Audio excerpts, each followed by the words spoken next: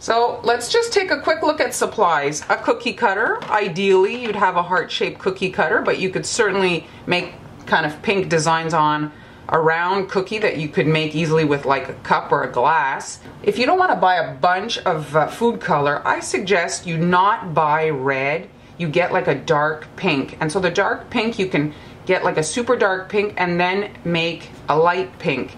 Red does not make a nice light pink. And then sprinkles. These are nonpareil little balls here. These are a Valentine set. You can get them just pink, just red, or just white. And the sanding sugar.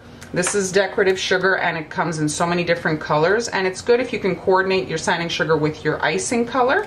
And then a needle tool is just a fancy toothpick. Piping bags. These are tipless bags.